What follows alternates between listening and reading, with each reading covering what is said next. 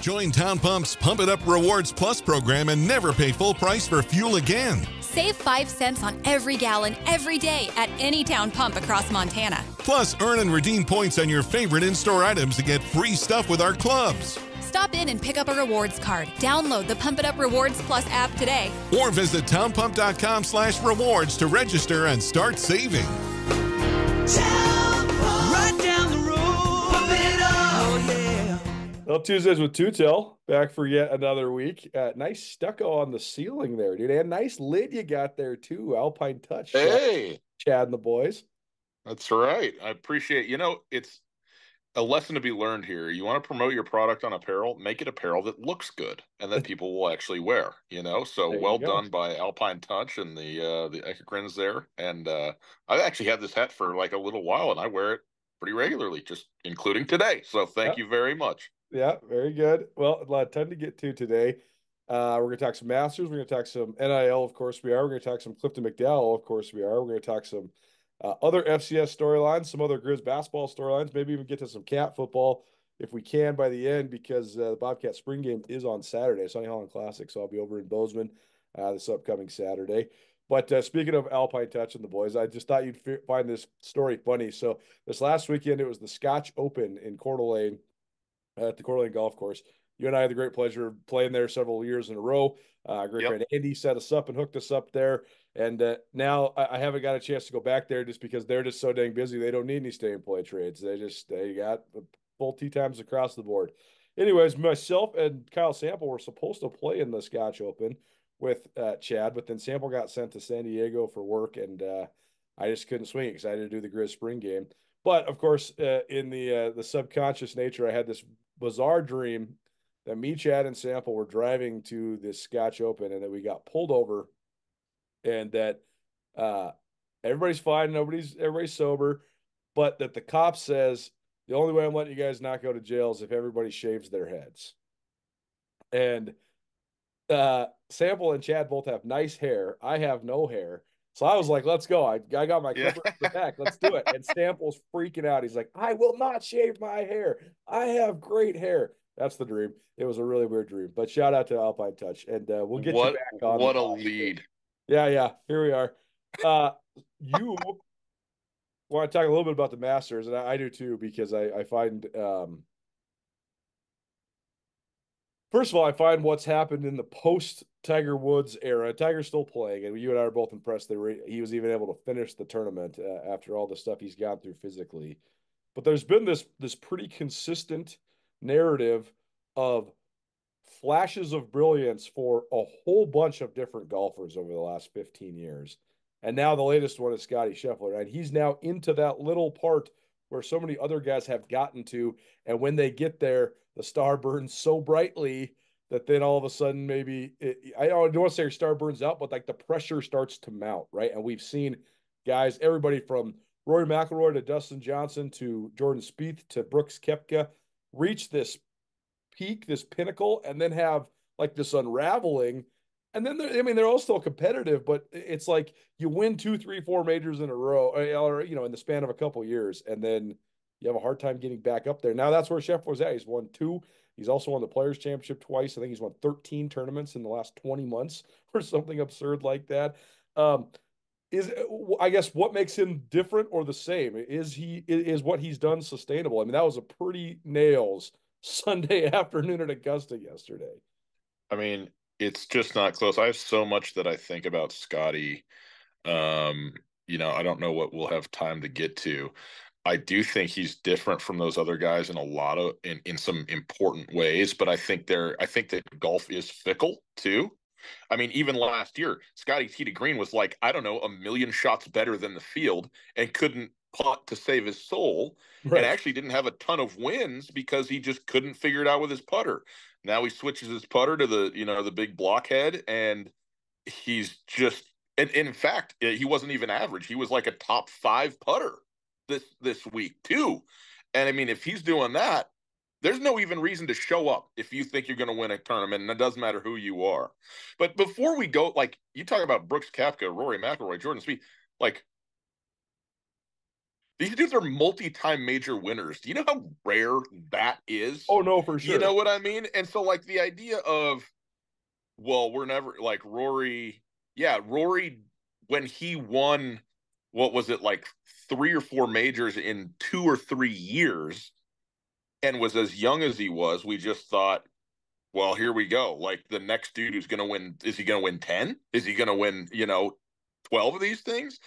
And because he hasn't, it's somehow, a shortcoming. But what, if anything, it's unbelievable what he did in that span.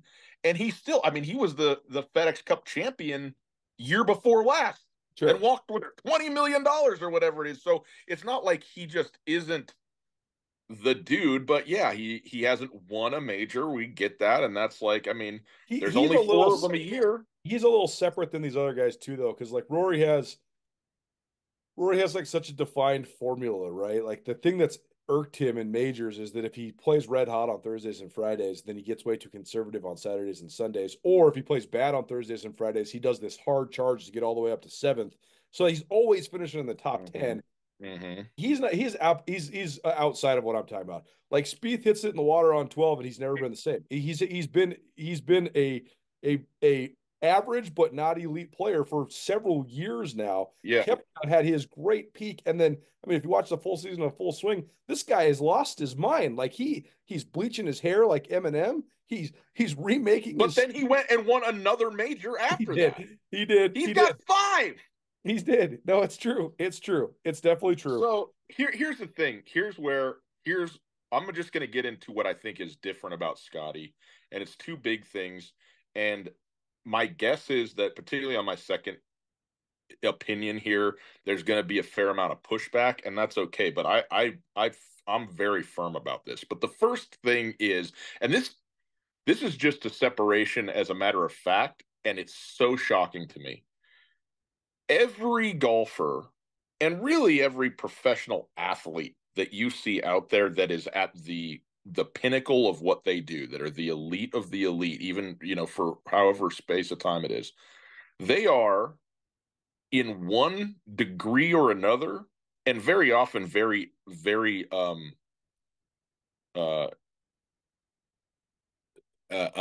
very obviously so, maniacal.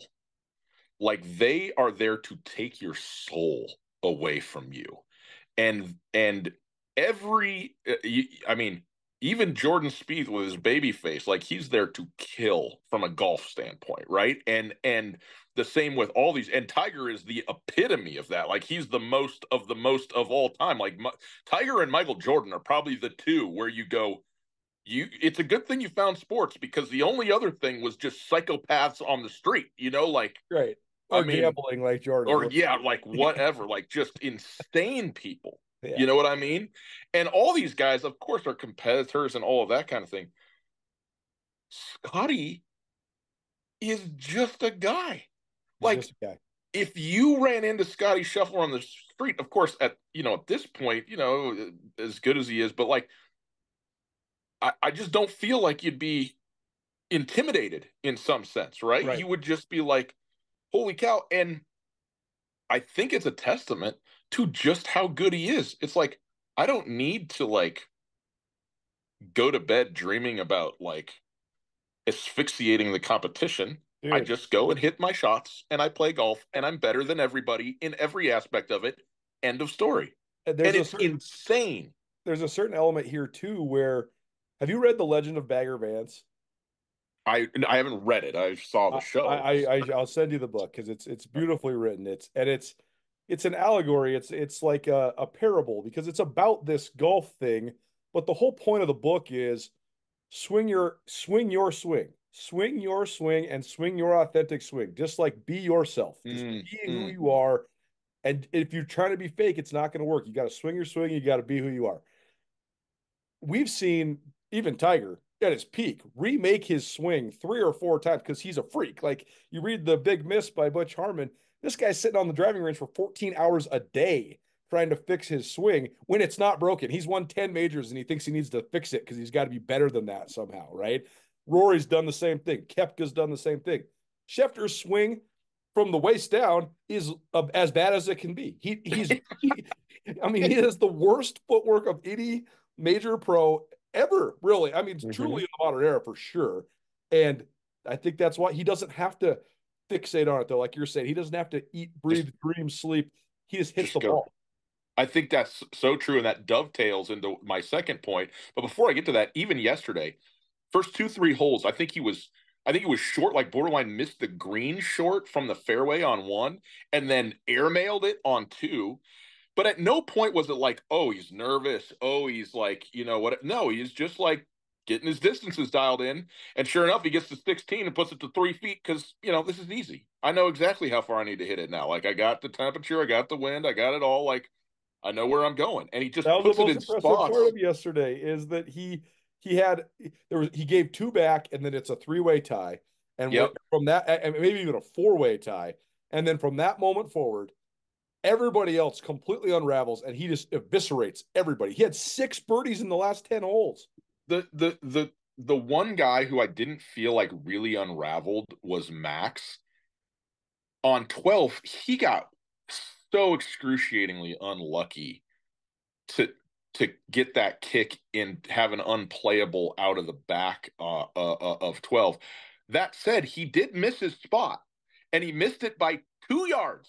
But that's all it takes to then now you just got your ball just launched off the back of the little hill and the green into the shrubs, you know, and it's unfortunate because he deserved better than that.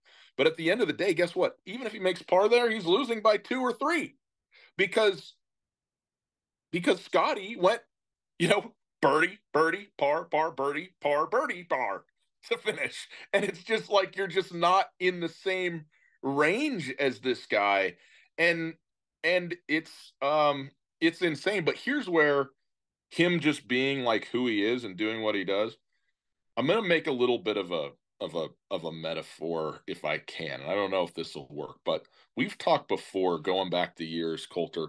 What's one of the things that makes Tom Brady and Peyton Manning so good is that they were never athletes in the sense of like a Lamar Jackson or even a Russell Wilson, where they grew up just being able to get out of trouble using their legs. You know, these guys playing quarterback now.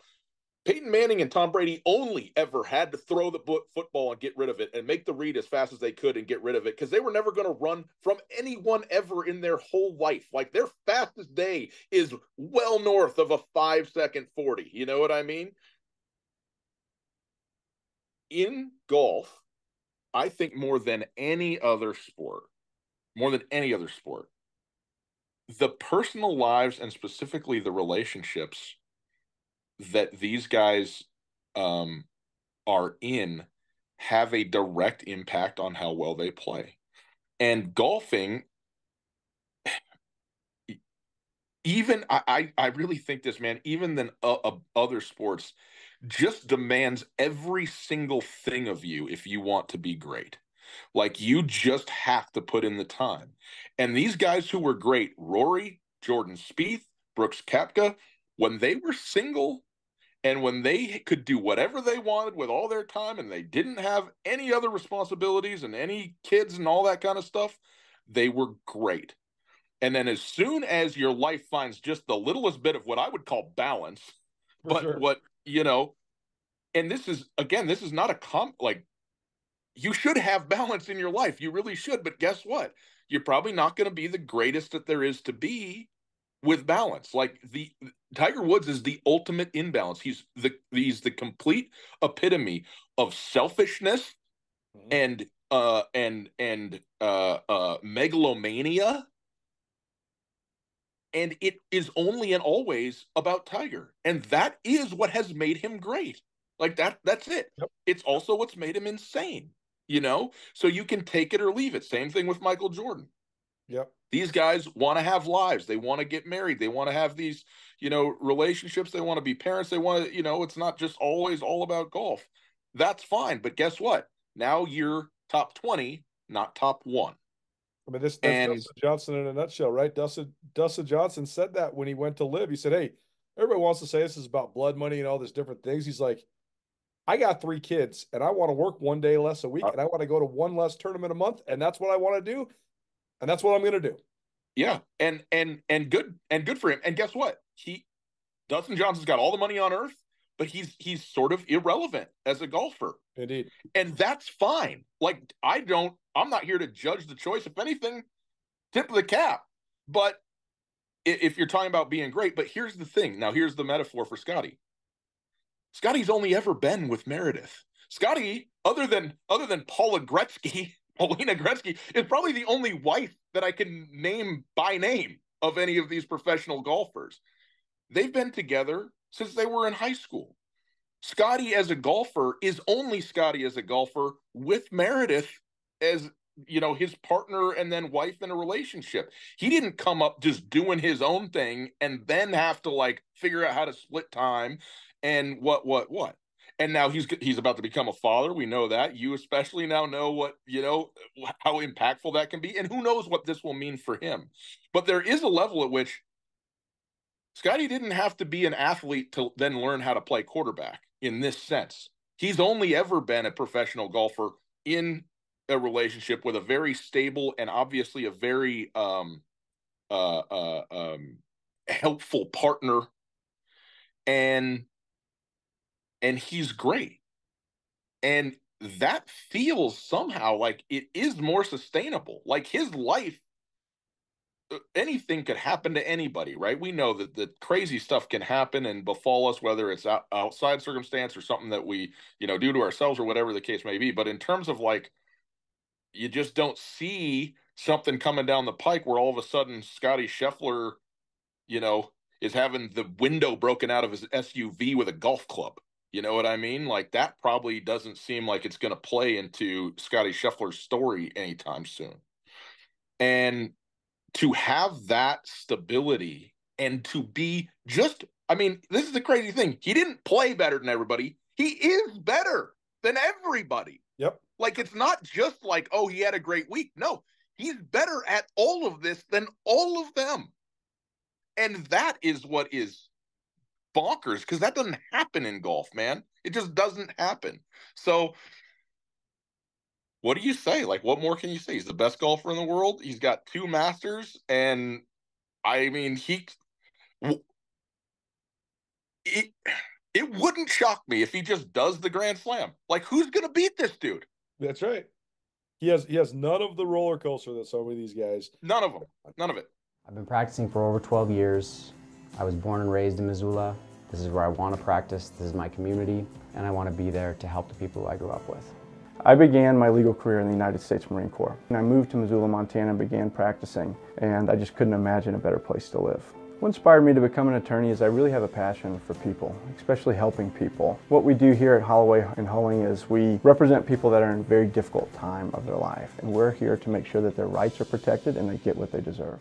Tuesdays with Tootell, presented in part by Holloway and Hulling, your advocates for justice in Montana. They are experts in criminal defense, personal injury, and family law. They've represented more than 2,000 clients, more than 25 years of experience. Visit montanalawyers.net. On other Griz football news, we did quite a bit of time on Clifton McDowell the other week. And since the last time we talked about him, former Montana quarterback, he went from trying to beg his way back onto the Griz team to then potentially walking onto the Griz team to then resurfacing at a practice at Prairie View A&M, and the Prairie View A&M coach going on the record before this guy's even signed about how he's going to be there, which is a direct NCAA violation, but nobody's really coming down on Prairie View A&M. Maybe they will. I don't know. But either way, so this is on SI.com. It's on HBCU Legends, which is an extension of SportsIllustrated.com. And Clifton McDowell is allegedly going to Prairie View A&M. Well, then 2 days later, he's tweeting about how he's visiting at McNeese State. And then on Saturday morning, he announces that he's committing to McNeese State. What a saga. That's 9 commitments to Division I schools throughout his life, Gus. This will be his, if you count Temple, 6th T1 school. I don't know, man. I just think that by the time we finally figure out what the real story is, I don't think we will for a really long time. But I do think that there's probably more depth to this in terms of what all went down to make this happen. But I just can't imagine that if you're really being rational and clear about it, that you could possibly say that Clifton McDowell found a better opportunity in Lake Charles, Louisiana than he does in Missoula, Montana. Yeah, well, I mean, opportunities are a little bit pegged to the individual, right? Like, obviously nobody's going to say that playing, football at Virginia is a better situation than playing football at LSU.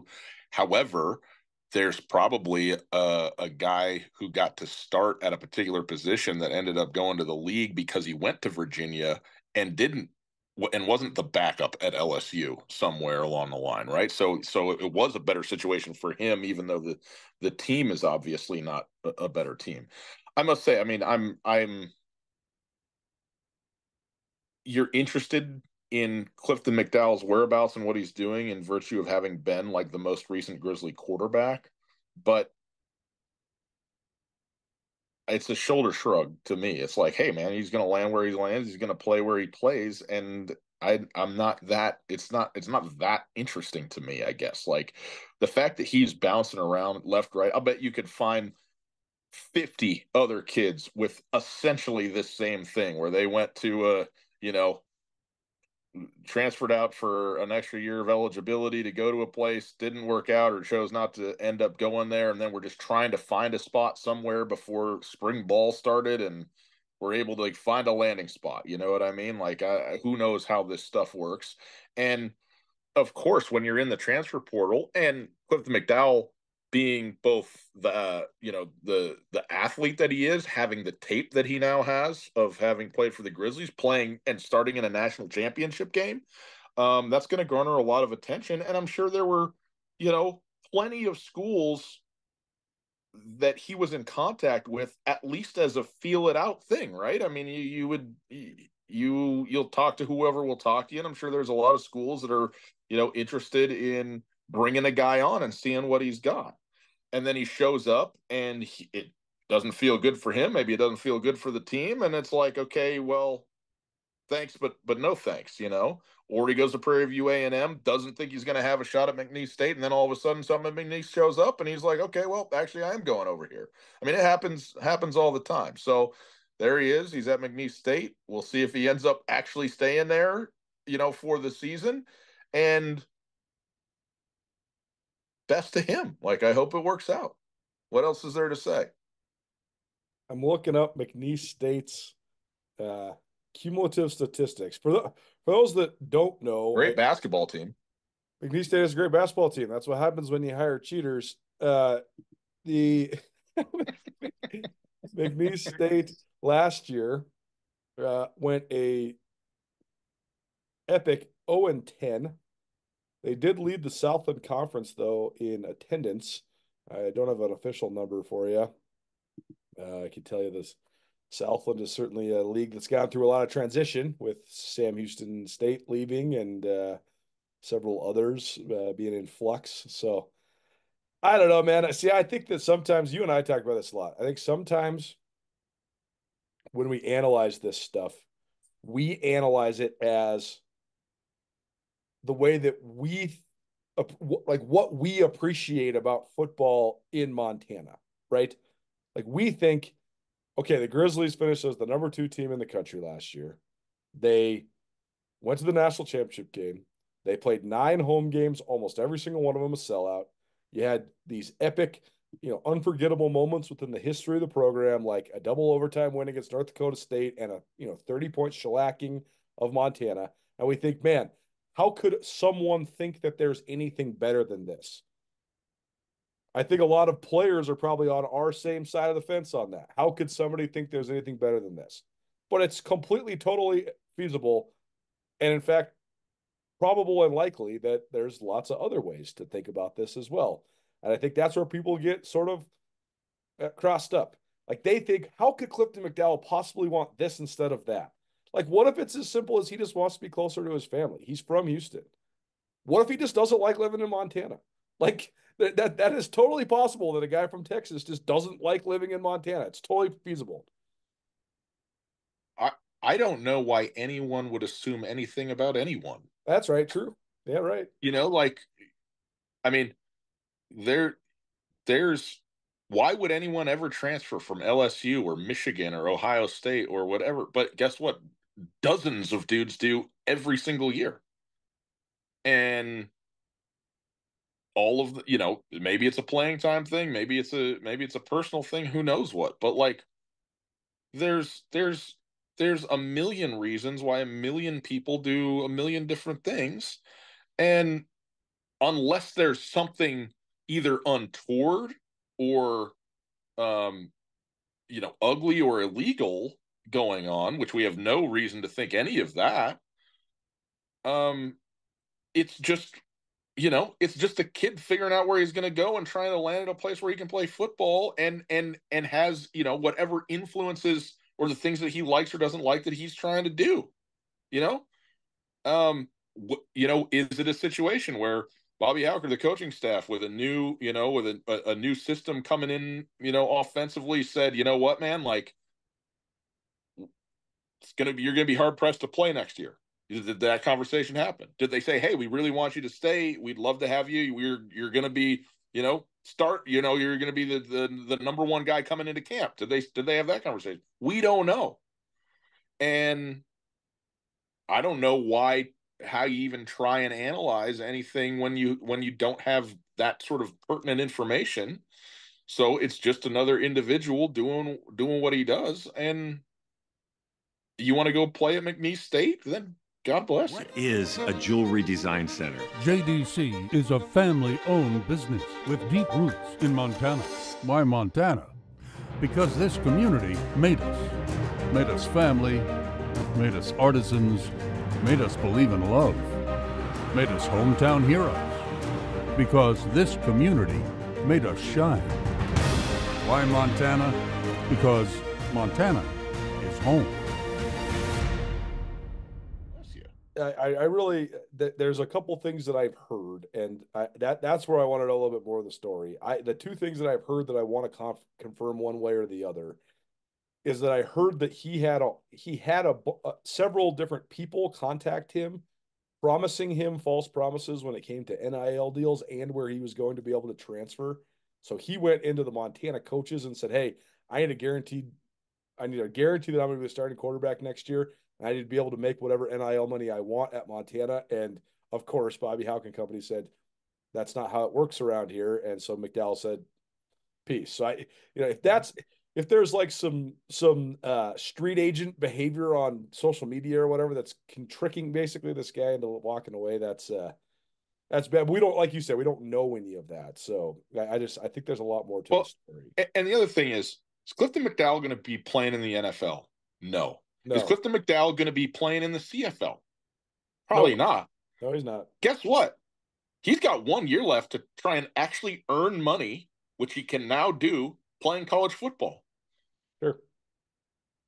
Maybe it could be just as simple as that. Like McNeese State needed a quarterback, and guess what? Had a little pool in there, and he's going to get, a few grand or whatever the case may be to do. I mean, again, this is complete speculation.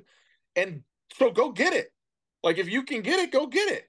Here's my last thought on this, and then we'll move on. When this whole thing fell apart for him at Temple and he was exploring coming back to Montana, just on the personal note of him, I am very glad he's not coming back to Montana. Because I think once that ship sailed, that ship sailed. If he comes back to Montana, what does that get you on either side of the equation? You're going to start out as the 6th-string quarterback in a 5-quarterback room. If you're playing for Bobby Hauck and you're trying to walk back on, you know what I mean? Like, yeah. And so then he's on your team. So then, okay, that's an inevitable distraction. Not that Bobby Hauck cares about that kind of stuff, but like, it's like having Cam Newton as your backup before the world has confirmed that Cam Newton is washed up. Mm-hmm. And it's also just not a good opportunity for him. Like, if Clifton McDowell walks back on, there's 0% chance he's the starter from stem to stern next year for the Griz. I should say 0, but a very slim chance. Yeah. I think too, though, like everybody is trying to learn. Well, maybe they're not trying to, but they should try to learn how to live in the new world, which is consistently shifting dramatically in college athletics. But I think in general, and this is true just about across the board, that the kids are way better at adapting than the adults are. And I don't think that like Clifton McDowell coming back would be any type of problem as long as he was a good dude and people liked him in the locker room and that kind of thing, which I have no reason to think otherwise. Is like, hey, yeah, he was going to go to Temple and he'll come back and be like, oh, you know what? I went over there. Wasn't what I thought it was going to be, or they weren't straightforward with me. And I just wanted to be back here. And it's like, okay, nobody feels like personally affronted. Dude, you left Montana and now you want to come back, like all that. But the coaching might, the coaching might approach it that way. For another example of this, though, just sort of relates, but John Calipari goes to Arkansas. You know how many kids are on the Arkansas basketball roster right now? One. One dude is on the roster. So John Calipari's having a press conference, probably the most famous college basketball coach in America, with no team. He goes, I met with the team today. He said it tongue in cheek. He goes, and I'll tell you what, John is really confident, but he's going to need some help. So we got to find a team. He was like, and it's just, and you know what? No one, like, this is normal, right? Arkansas doesn't have a team, and they just paid $8 million for a coach. Like, that's what we're doing. And I don't think anybody cares, like, that a bunch of guys who haven't been Arkansas Razorbacks before are going to come in and play basketball for Arkansas next year. Right. That's the double standard, right? Is no fan base cares for the guys that are coming in. They only care about the guys that are going out, right? I've heard this. I've thought about this so much the last couple of weeks because it's just like we're going back to the original point. Griz football means the absolute world to so many people, for better or worse. Yeah. It means the absolute world. Not for better, yeah. But they could never possibly understand how it couldn't mean the world to you. Like Clifton McDowell had his whole the battle of the brawl or whatever thing last year, and everybody was like, "This guy doesn't even know what the game's called. This doesn't even matter to him." And that was a straight head weakness of his. And look, man, if you're gonna go play someplace, like if you're gonna interview for a company, do some research on the company. Find out what their strengths are, what their niche is in the industry, who their CEO is. Like, find out some stuff so that you can have a foundation to pull from when you're having a conversation about this. You need to know what people call the game that's the biggest game of the year if you're on the team. Like, you just do. So I actually do dock him points for that, but I dock the fan base points for just the idea that, like, this is as big a deal to everybody else as it is to them. And by the way, this is, I mean, all college, especially football fan bases are lunatics. They're all out of their minds. That's right. And I say that collectively, individually, they're great, right? But, like, let me tell you something. And Missoula's my home. I'm trying to move back to Missoula right now. And you know me, Colter, I've been about as many paces as a guy my age could be, both domestically and abroad. I've been around the world. I've been around the country so many times. And I'm trying to move back to Missoula. And if somebody wants to sell me a house at half price, I will appreciate that. But I understand, and let me even put a finer point on it. Not in a million years would I live in Houston. Like, I want nothing to do with Houston. But there's 5 million people in Houston that would come to Missoula and go, you're out of your mind if you think I'm living here. I'm going back to Texas. You know what I mean? And it's like, hey, that's fine. Some people like broccoli, some people don't. Whatever. Like, however you want to split it up. And it's who you are, how you're raised, whatever.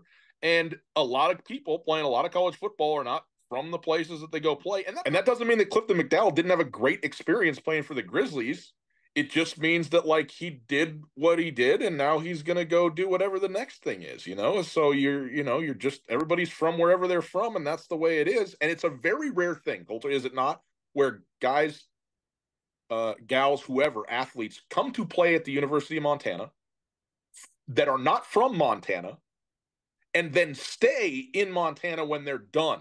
Like, even if they're 4-year, 5-year players, athletes, you know, it's just rare that they go ahead and go like, you know what, this is my home, this is where I want to be. It does happen, but and why? How many people that went to college out of state made that place their new home? It happens, right? But I mean, I went to college. What do they say? Like 8 out of 10 Americans live 20 miles from their hometown. Right? Yeah, something like something like that, or like the place they were born or whatever. Yeah, yeah, and by the way, I mean, when I went to college in Washington State, I actually did live in Washington State for about 6-8 years after the fact and loved it. I actually consider Western Washington a second home for myself, but I came full circle, and I think a lot of other people do. So last point on this, I was thinking about this. I think that there's also this, like, because there's such this us or them mentality, not just when it comes to college football, but it's in America right now. It's either you're on my side or you're evil, you know? Right. Like, right. I heard a great, who was it? Some political analyst the other day said, for years and years and years, we used to think, oh, that guy on the other side of the aisle is a guy with bad ideas. Now we think that guy on the other side of the aisle is a bad guy. Right. He's an evil person with bad ideas, instead of just being a person who has bad ideas different from my ideas. It's a fundamental change. But I think that's the thing that people haven't considered within this. I think that a lot of people that have followed the Clifton McDowell saga think, okay, good riddance. You know, you want to go do this. You want to go test these portal waters. You know, you get what you deserve. Have fun at 0-10 McNeese State. I think other people think, how are we ever going to replace Clifton McDowell? He led the Griz to the national championship game. I think there's a scenario here that hardly anybody's considering, and that is that both parties could be better off with a win-win, right? Yeah, Montana could have a better quarterback that could lead them to higher heights, and Clifton McDowell could have a better experience at McNeese State, and both those things can be true. Or a better experience at McNeese State than what he would have had again at Montana. It's not even comparing McNeese State now to his time with the Grizzlies last year. Sure. McNeese State ain't going to a national championship. He's not going to have a better football situation in terms of wins, you know, and competition than what he had with the Griz. But yes, that's to your point. Like, it doesn't all like this whole binary best, worst, good, evil, right, wrong, whatever. Like, no, like, it's okay. It can just be okay. It can just be okay. We don't have to have a culture war about everything. Okay. Yeah. 2 more things to get to. Tuesdays with Tootell. Probably presented in part by Old Works Golf Course. Old Works Golf Course, a gem in Montana. You need to go play this course if you've never had before. You got to really buckle up, though, because it is as hard of a course as there is anywhere in the Northwest. It's the longest course in the state of Montana. And if the wind's Jack Nicklaus design. Oh, buddy, if the wind's blowing, you better buckle up. You got to hit it. You got to be able to hit it pretty good. But it's a really fun course right there in Anaconda. So go check it out now that golf season is back upon us. Okay, so they moved the day of the national championship game for the FCS. I can't see anything but a positive with this. You know, there was this argument for the last couple years where they said, okay, because they moved this thing off of ESPN onto ABC, but they had to then they had to play on Sunday ABC because ABC is the one network that doesn't have the NFL. So then they're okay. Their argument was we're going to have way more viewers being on network television than we would on ESPN. But we're going heads up with the NFL on the last week of the regular season. And they also used the powers that be were also arguing, well, so many of the great teams sit their players the last week of the regular season. Well, now there's no such thing as a non-big time NFL Sunday. Everybody's gambling on everything. They're all playing fantasy football. There's a reason to watch every single game all the time, right? So moving this thing now to a Monday night, Monday, January 6th, this is when this is going to happen. I think being at night, being on a Monday as a standalone game, not competing with the NFL, that's an equal, if not advantageous trade to be moving off of ABC and back onto ESPN. What say you? Everything about this is the right choice. The NFL is about to play 2 games on a Wednesday because that day is Christmas, and they are going to eviscerate the NBA on that day. Just like they did last year. So if you think that, week 17 and quote unquote, resting starters NFL is going to be, well, we'll just switch over here and watch the FCS national championship from Frisco, you got another thing coming. The other thing is just to be a primetime standalone national championship. I mean, I watched a little bit of the Division II basketball national championship because it was the only game on at that time, on whatever that Saturday was a couple weeks ago.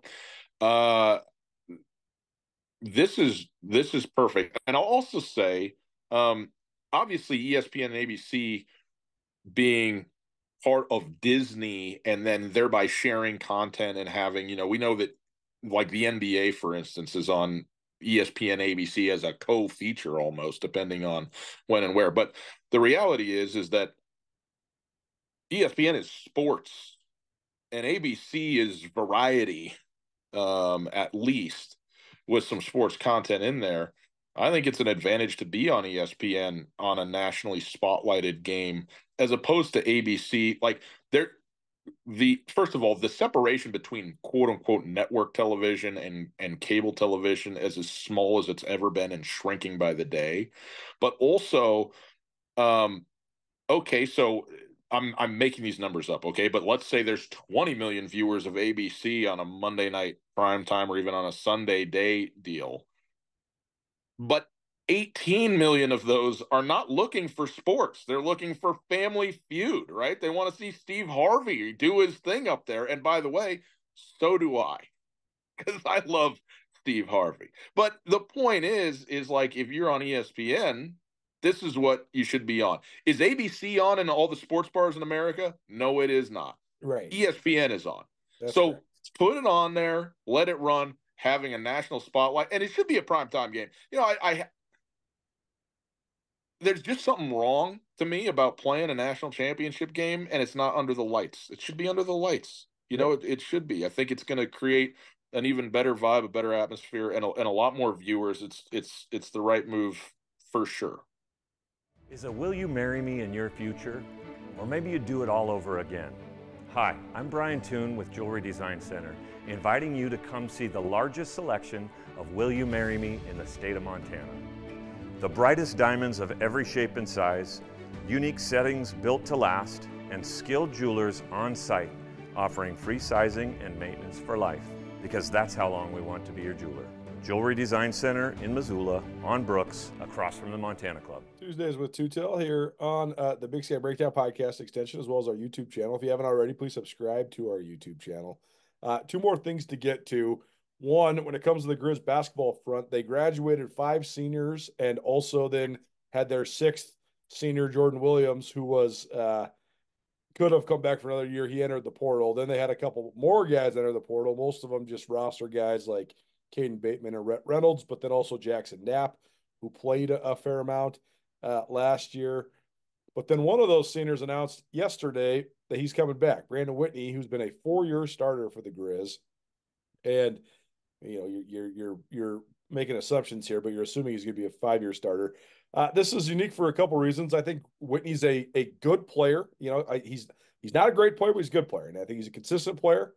But the two things that pop into my mind right away, first of all, from a record standpoint, this guy's already scored 1,296 points. He's also got 350 assists. He's definitely for sure in range to become the all-time leader in assists in program history. He would break the record of Travis DeCuire. Coach DeCuire played at Montana for 3 years. He played his first year at Chaminade in Hawaii. So DeCuire will have played 2 less years than Brandon Whitney if Brandon Whitney somehow figures out a way to break. I see Brandon Whitney getting benched about 2 assists shy and just riding her out. Sorry, buddy. Can't let you do it. I know. So that was my first thought. My second thought was that the block that Montana has to build around is Money Williams, and he's a guy that a lot of people didn't get to see a lot of because he was their best player during the non-conference, and then he got hurt and he didn't play during the conference. He played, I guess, like 5 minutes against Idaho State in one conference game, but that's it. And the Griz fundamentally changed. When Money Williams was their guy, Brandon Whitney was basically coming off the bench and was not the starting point guard. I think that actually ignited Whitney into being an all-league player this year, because when Williams was out, then Whitney was like, oh, this guy's here. He's taking my spot. I got to be better. So I guess it's a two-part question. I guess first of all, what do you think of the concept of a guy having a fifth year at the same program? This is pretty much unprecedented, at least when it comes to Griz basketball. And secondly, from a basketball standpoint, how do they manage this? Because Whitney's got to be on the ball because he can't really shoot. Williams can play on and off the ball, but you probably want him to be on the ball. Where are we at just with the managing of these two ball dominant guards? Well, from the standpoint of the fifth year thing, I think nothing about it because everything like from COVID to NIL to transfer portal to everything is just like, yeah, nothing's like it used to be. And so now a guy's playing, you could tell me he's playing his 8th year and I wouldn't even bat an eye. Like, okay. I love how you moved to the point of not care. You're just like, you just don't care about it whatsoever. I love that about you. Well, and here's the thing is, if anything, it's not even that it's a 5th year. I mean, it's that it's a 3rd and a 4th and now a 5th year that a guy stayed and stuck with a program and stuck with, Coach DeCure and that coaching staff and the university, and even to the extent where he's getting an additional year of eligibility and going to stick it out, but play. Obviously, he wants to be here. He wants to play for the Grizzlies, and I think that's a testament to both sides of that equation. As I said earlier, Arkansas has one person on their roster, so like the idea of starting over brand new is just going to be the norm, man. Like you're going to have consistently 60, 70, 80% roster turnover every year. I just think that's where we're at. So you just got to make. Does it hurt the overall? Does it hurt the overall product?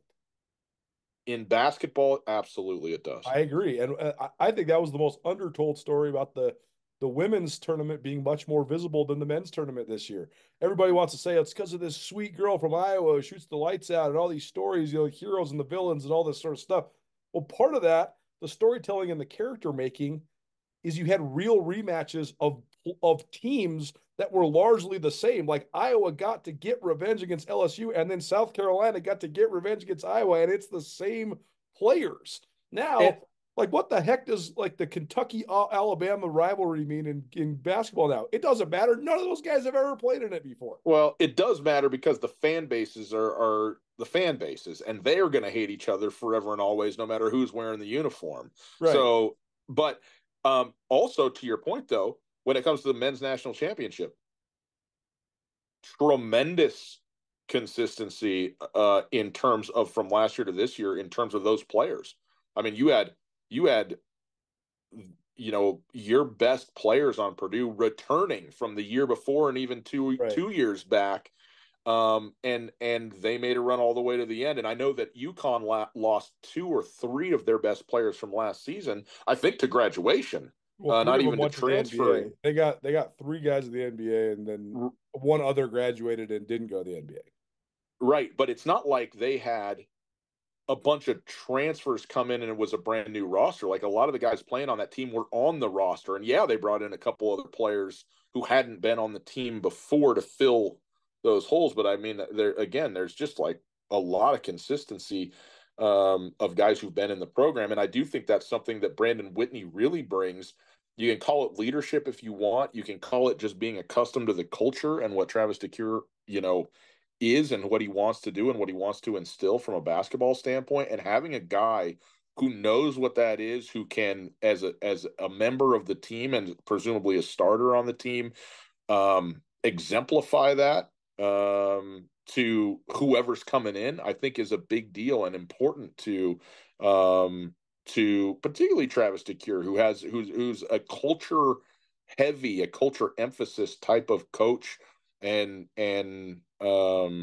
needs guys to buy into the way that he wants to do things. That said, it's going to be a brand new thing pretty much every year where you're going to have to institute the culture you want, but you're also going to have to articulate it to the specific individuals that you have. Like, gone, I think, are the days of, this is what we do. This is Montana basketball or whatever. This is UCLA basketball. You come and you bend to this. It's like, hey, we got some things that are foundational that we're about here.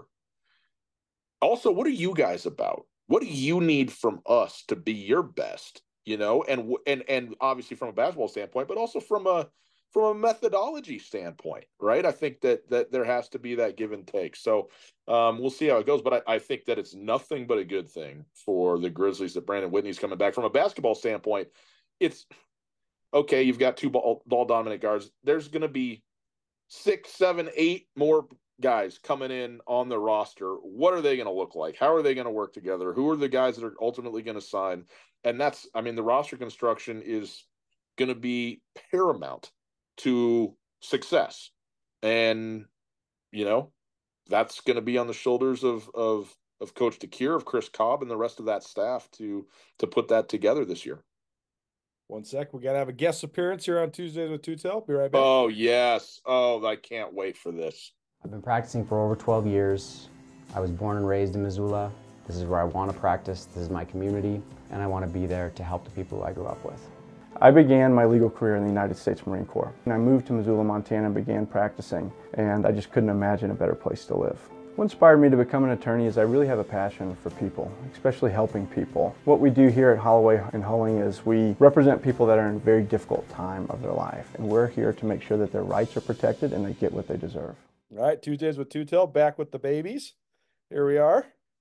Okay, so last one, on a Bobcat football note, Sonny Holland spring game. We had very spirited debate that actually lasted 4 full days on the radio show last week about who's more irreplaceable for their respective teams, Clifton McDowell for the Grizzlies or Sean Chambers for the Bobcats. I was very passionate that it was Sean Chambers. The question's not who's better. The question is who's more irreplaceable, because Montana State, they've run a 2-quarterback system for the duration of Tommy Malotte's career. He is such a great player in terms of just his ability to manage this unique offense that they run. He gets hurt, though.